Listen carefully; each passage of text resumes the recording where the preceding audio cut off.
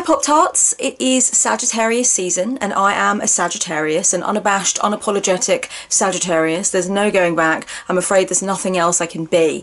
I have always quite strongly resonated with my Sagittarius identity. A lot of the things I've read about what it means to be a Sagittarius sun sign I rub along with and I've tended to feel are correct about me. I occasionally might retweet the odd thing that I see about Sagittarius that I find I really strongly resonate with and I find really funny, because it is just so accurate. But it's been a while since I delved into what it really means to be a Sagittarius and thought about whether or not I resonate with that stuff. So I thought it would be just a fun video for me to do on my channel to look into Sagittarius traits and characteristics. What do people tend to find is truest about Sagittarius, and do I feel like I can resonate with those things? I have no idea how well this is going to go over. I don't normally talk about astrology on my channel or anything like that, but I thought it'd be fun for me, so hopefully it'll be fun for some of you as well.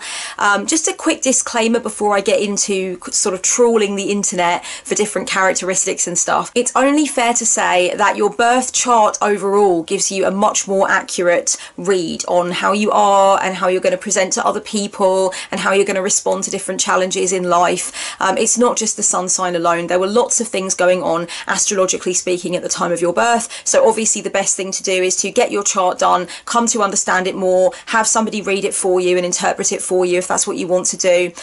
Sun sign is only one part of it, and just for the record and for transparency to that end, I am a Gemini rising and a Virgo moon, and I think both of those things also can clearly be seen in me and my tendencies and the way that I come across to others, or the things that I know about myself. In fact, before I understood that much about astrology whatsoever a few years ago, I noticed over and over and over again that people who were big into astrology would mistake me for an air sign constantly. I would have so many people saying, okay, well, I know you're an air sign, but which of the air signs is it? And I would say, no, I'm a fire sign.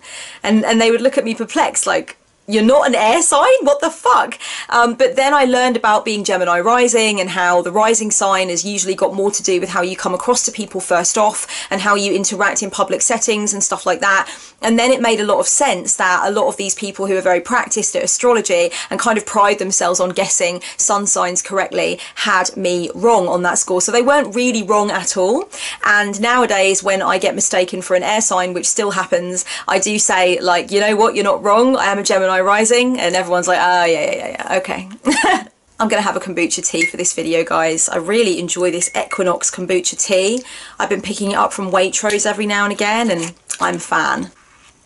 Oh, it's so refreshing. Oh, bloody lovely.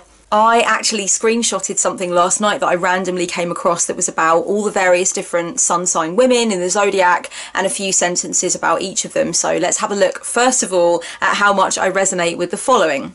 Sagittarius women. Her objective is to enjoy life to the fullest. She may seem like an anything goes type of person, but she's aware of her limits. She speaks her mind, but is not the most expressive with her inner feelings. She hates being criticised with a passion. She is generous and may forgive more than she should. She likes to have fun and try new things. There is a lot there to unpack. First of all, my objective is to enjoy life to the fullest. That's definitely one of my key objectives in life, and a lot of the most major decisions that I've made in my lifetime have been related to how much can I have fun if I make this decision, how much freedom will I have to have a good fucking time if I make this decision. And that is really a very key part of my decision making process, and that's something I come across in literature about Sagittarius all the time. She speaks her mind but is not the most expressive with her inner feelings. Okay, this is something that I read about Sagittarius over and over again, is that we very much speak our mind. We are blunt. We are one of the most straightforward sun signs in the zodiac. And I will say that when it comes to my thoughts, I actually am expressive. I would not say that I'm blunt. I actually don't like bluntness. I don't like it when somebody hasn't really taken into account another person's potential sensitivities, and I will try to address the way that I put something across. I'm not going to overly sugarcoat the pill. I'm not going to be deceptive, but I'm definitely going to think about what would be the best and most sensitive way to put my thoughts across to someone else.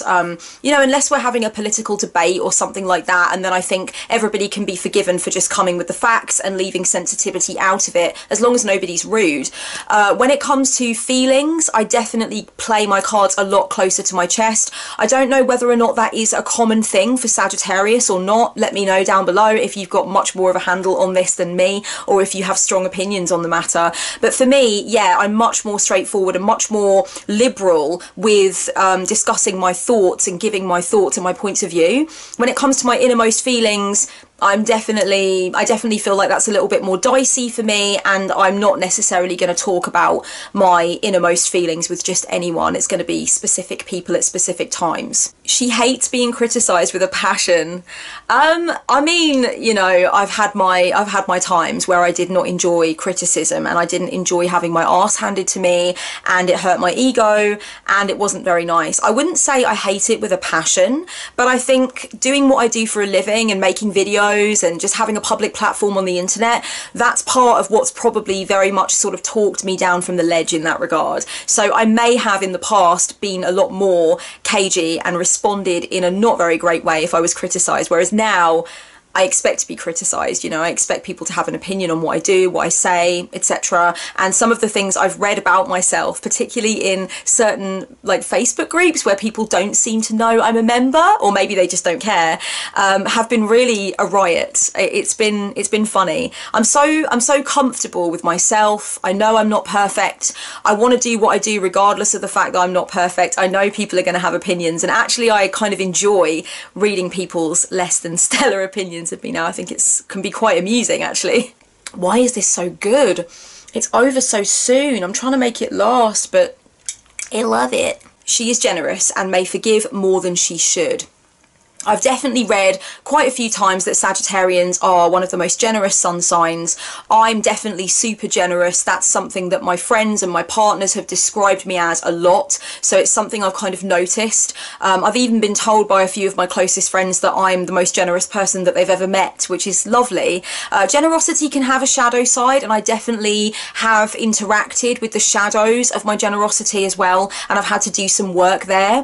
But I love bestowing gifts. I love trying to be thoughtful. I love picking up little things that somebody might like. I just like the feeling of, yeah, I mean, generosity comes in many forms, but I really enjoy the ways in which I get to be generous with the people I love. Now, forgiving too easily or forgiving more than I should, I feel like that's something that I used to do in the past. I feel like it's something I'm over now. And maybe that's just the way that my life has gone, the life experiences that I've had. But I do think that I can be quick to forgive as a natural character trait that partly could come from the astrological energy of my sun sign. But because of the experiences I've been through, because of what's gone on with me, I am much more careful now about letting people back in. It's weird though, because I do contradict myself a little bit, because I can be a little bit of a grudge holder as well.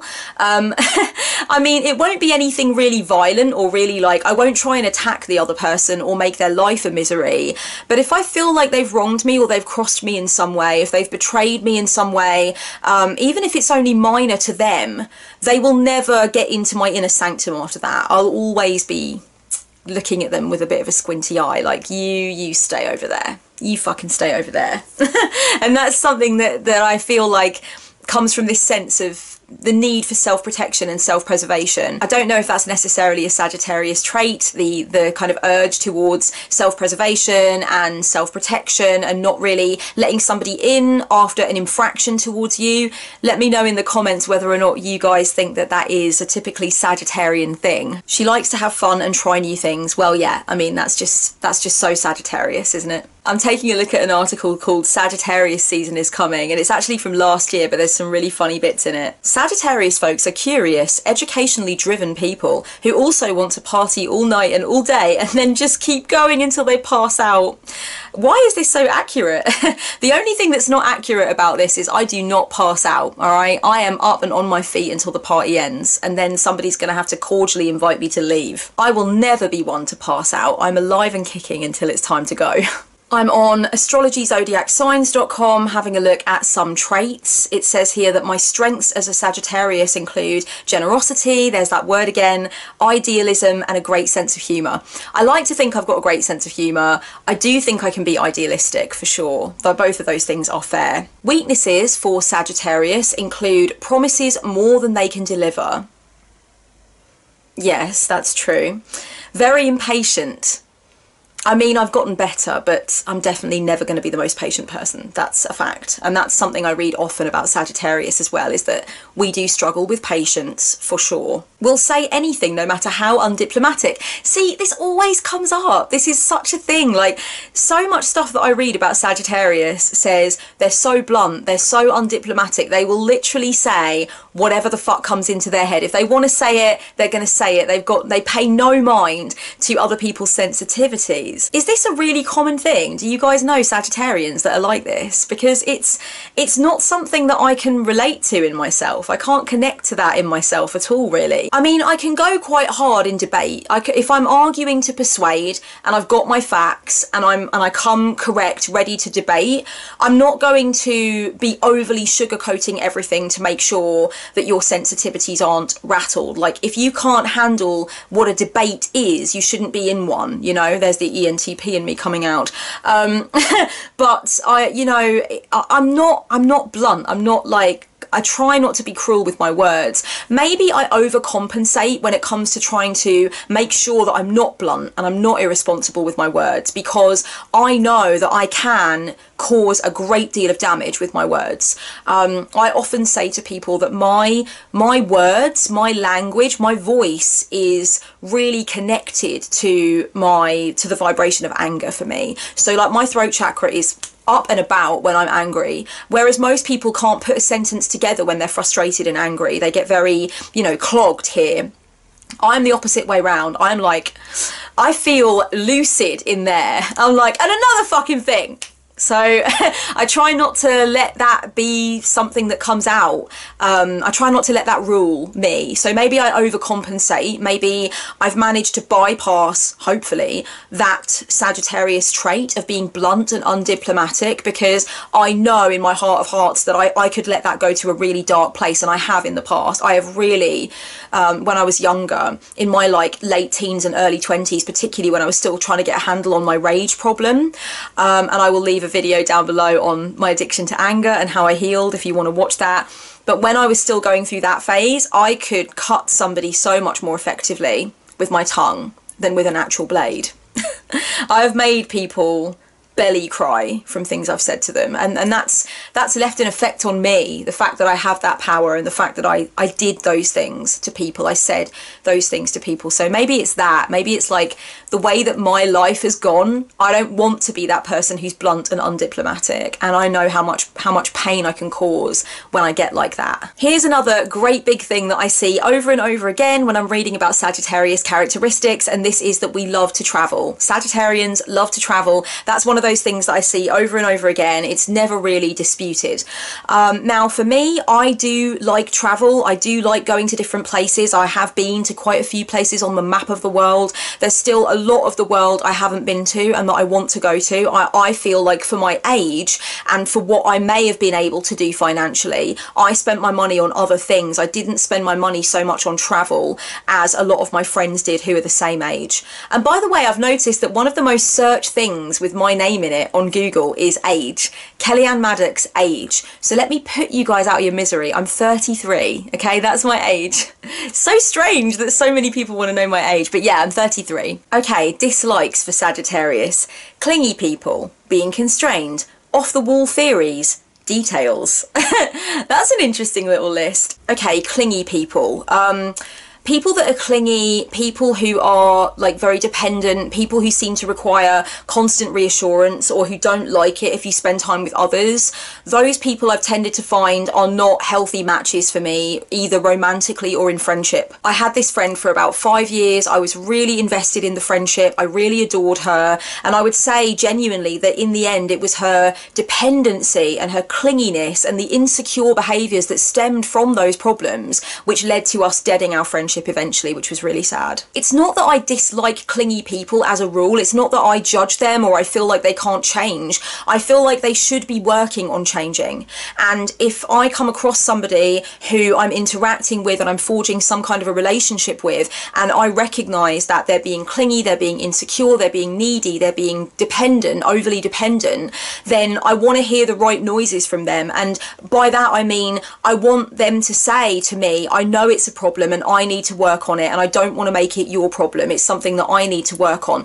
The minute somebody thinks that their clinginess and their insecurity is okay and they see no problem with it and they won't see my point of view, that's where it becomes an issue and we can't really get any closer. Being constrained, yeah, I don't like being constrained. I don't like rules. I don't really like authority. I don't like the feeling that I'm a cog in a machine. I don't like any of that shit, and that's very common for Sagittarius peeps. Very, very common. Off the wall theories. I just don't like theories that have absolutely no empirical fact attached to them. I don't like theories that are based completely on anecdotal, very personal evidence. I don't like theories that cannot be explained in any way that includes any kind of logic. Yeah, I don't like those kinds of theories. They wind me up for definite. If that's a Sagittarius thing, then I'll take it. I'm more than happy with that. Sagittarius people don't like details. I mean, I'm a Virgo moon, so I have a very weird relationship with details. I don't like them, but I do. I run away from them, but I also want to run fast towards them and record them in my pink Filofax. It's just, what can you do? Sagittarius born are able to transform their thoughts into concrete actions, and they will do anything to achieve their goals. That's a bit Machiavellian. I don't know if I do anything to achieve my goals, but I am very keen on the whole idea of, you know, making sure that my desires turn into tangible reality. I'm an empire builder in my own way, and I don't see the point in flights of fancy that don't lead to anything concrete. I want to do something with the ideas that I have and the energy that I have. I want to make it real for definite, and I think that's very Sagittarian. It also says here their open mind and philosophical view motivates them to wander around the world in search of the meaning of life. You know what? I actually have a little bit of a bugbear whenever there is that rhetoric that comes up that you've got to go travelling to find yourself, or you've got to go travelling to find the meaning in life. First of all, I think it's a very privileged thing to say, and it discounts a lot of people who are also searching for meaning, who can't go travelling for one of many fucking reasons, whether it's physical, financial, whatever. So I don't like it for that reason, but I also don't like it because I think it's a way for people to convince themselves that if they just book a few plane tickets and have a few experiences, they're going to come to this higher like knowledge or this deeper learning about themselves, and they're going to somehow be better than others. I have spent a significant amount of time actually with a small handful of people who've travelled really the majority of the world in the time I've known them, and they still have the same issues, they still have the same hang-ups. In fact, one of them came back from travelling the world with exactly the same bigotry they had when they left. So you don't need to go anywhere to find yourself. You don't need to travel anywhere to do that deep inner work. So that's something that tends to bother me. I do think it's possible that Sagittarius people have deep and meaningful reasons for wanting to travel, and they probably suck the marrow out of the travelling experience more than maybe any of the other sun signs, and they have a bunch of profound reasons for wanting to go travelling. But I think there can be a shadow to that, and it wouldn't surprise me if there were a lot of Sagittarius people who actually were falling into that shadowy territory of telling themselves that they're better or they're illuminated because they've been travelling and they're in the clubhouse of people who understand the meaning of life now or something. And I'm trying to avoid that. I've definitely got the seed of that crap within me, but I'm trying my best to consciously avoid falling into that trap. Sagittarius needs to be constantly in touch with the world to experience as much as possible. Constantly, that is a little bit OTT for me. I have spent time with a lot of Sagittarius people who are plenty more curious and extroverted than me, and much more wanting to have both feet on the street, if you will. I need a lot of downtime. I need to recharge my batteries alone. I need to decompress. I have a very dedicated spiritual life. So for me, constantly being in touch with the world is too much. I do want to be involved with the world though. I don't want to check out of the world in any way. I want to do my bit. I want to be of service. And you know, there are various different ways in which I do that in my community, and I hopefully do that online as well. So, you know, I do want to be in touch with people. I do want to be in touch with this planet. I don't want to duck out of trying to sort out the problems that we're experiencing as a society and as a race. So yeah, that is definitely part of what I would say makes me want to be constantly in touch with the world, but I need that downtime. I've got to have that decompression, and woe betide anybody who wants to get close to me who doesn't understand that, because that relationship will quickly be nixed. Again here we've got the tactless, undiplomatic, blunt, just keeps coming up. I'm sure there have been situations where I've been that way for definite, but yeah, it's not something I identify as being a central part of my personality. If anything, I'm probably too careful with what I say sometimes. I do see a lot of things about how much Sagittarius people love to learn about different cultures and love to have a sense of how people in other parts of the world live and all that kind of thing, and that's very much true. I've definitely observed that in other Sagittarians that I've been around, and I think it's also true that we're very interested in learning how people in the past lived, how people in different civilizations lived, like all of that kind of thing is going to be massively appealing to us. This website says that Sagittarians are deeply moral. I don't know if I like the word moral. I think I prefer conscientious or ethical, because moral sounds a bit puritanical and a bit rigid and a bit like prudish, and I definitely am not those things. I don't identify at all with those things. So yeah, I think we try to be, a lot of us, as ethical as we can, because I think Sagittarians are very much not attracted to hypocrisy, and I think we are quick to judge hypocrisy in others or to move away from hypocritical people or hypocritical movements or whatever. So we don't want to exhibit those things in ourselves. But to be honest with you, I think there's no way that you can not be a hypocrite when you're thinking about ethics and being conscientious, because there's so many different things. You're really stepping on landmines all the time ethically. You can only do your best. And I do think there's a danger that Sagittarians can like beat themselves up a little bit if they're not completely in alignment with their ethics every minute of every day, including me. I can be like that as well. Also, referring back to an earlier piece of information about Sagittarians, we don't like criticism. In fact, some of us despise criticism, so we definitely don't want to be caught out being hypocritical when we've maybe been very clear about our ethics or very vocal about our beliefs. We want to make sure we're always towing our own line so that we're not called out, I guess, and I suppose that's the shadow, one of the shadows of Sagittarius. Again, I'd love to hear your opinions in the comments below, astrologer peeps. Let me know what you think. I'm reading a lot of things on different websites about the optimism of the Sagittarius, and that's definitely something that is very common when we think about traits associated with Sagittarians, and it's actually just reminded me of that Nicki Minaj track, I am a prime optimist, Sagittarius, so you know I'm an optimist. I love those lines. I love those lines. I'm like, yes, me too.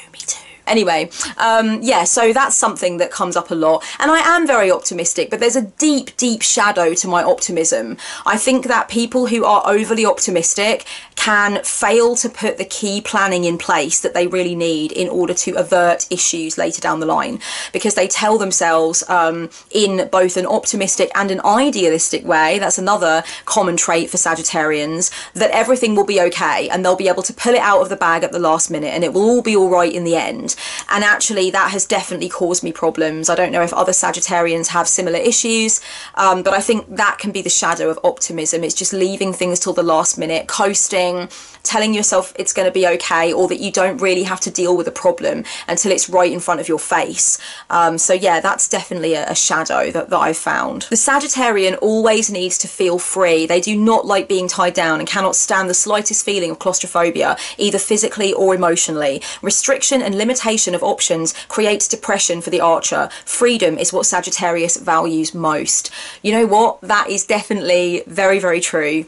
There's a lot of that I deeply resonate with. I do need to feel free. I do need to feel like there's options. I don't like the feeling of being suffocated by something. I don't like the feeling that I'm being urged or cajoled into placing all of my focus and all of my attention onto one thing or one person to the detriment of everyone else. And as I've grown older, I've recognized that even though there is a sweetness and a security to that, and I can buy into it for a while, I don't like it in the long term. It's not something I enjoy. I need to have that freedom, and that comes out of me in my personality in many different ways. So that's definitely a really interesting thing to note. And there are so many websites that describe the need for freedom and the hatred of restriction as being very Sagittarian, and I can 100% relate to that. Honey bunnies, I have very much enjoyed going through some of the key character traits for Sagittarius and just talking about whether or not I resonate with them, whether or not I relate to them. I'd love to know your opinions down in the comments, not only about the Sagittarius people in your life, yourselves, if you are Sagittarians, what do you think?